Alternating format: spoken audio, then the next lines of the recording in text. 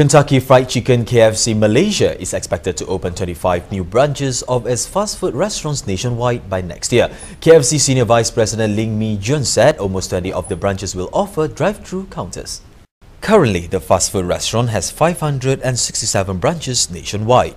Our plan is about 25 new stores, and our capacity is averaging on an average stores is about 1.5 to 2 million.